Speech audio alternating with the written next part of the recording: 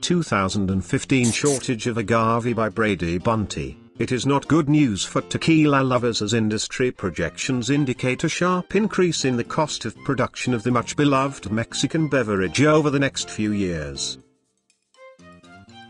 Brady Bunte, a tequila expert and maker, expects this increase in production costs to mainly affect small and medium-sized manufacturers.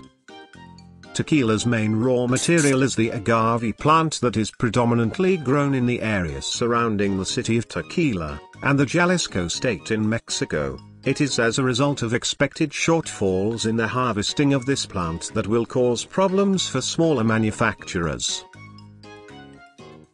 Brady Bunte does not expect large manufacturers to be adversely affected as they usually enter into contracts with growers that guarantee them harvests over predetermined periods at set rates.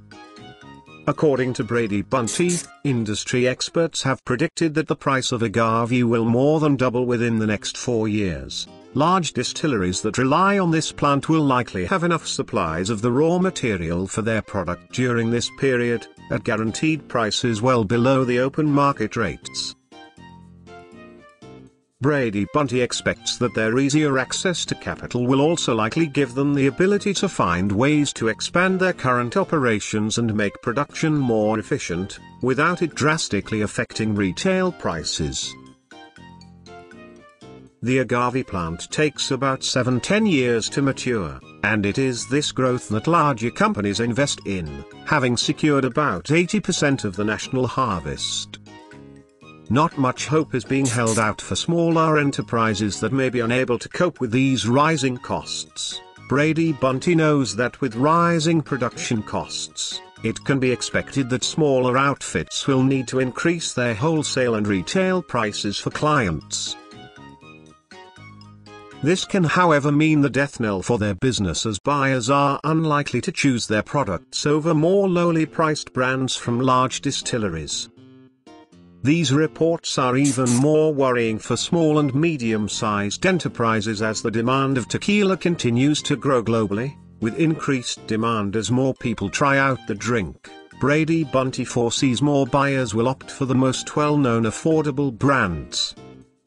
The shortfall problem that is expected to become more clearly visible in 2015 has been linked to the historical fluctuations in demand for the agave plant. During the 1990s and 2000s, there was a steady increase in the demand of the plant from tequila manufacturers. At some point in the mid-2000s, however, growers overestimated the expected demand and planted too much crop. The resulting flood of stocks into the market during the early 2010s caused agave prices to dip, and many growers to cut back drastically on their production. With fewer agave plants expected to mature during the 2015 to 2018 period, small and medium-sized manufacturers are expected to start scrambling for raw materials. 2015 is expected to mark the beginning of steep price increases in the value of agave, with supply unlikely to match demand. After consultation with other industry experts, Brady Bunte anticipates the supply to be roughly 40% less than what was on offer in 2013.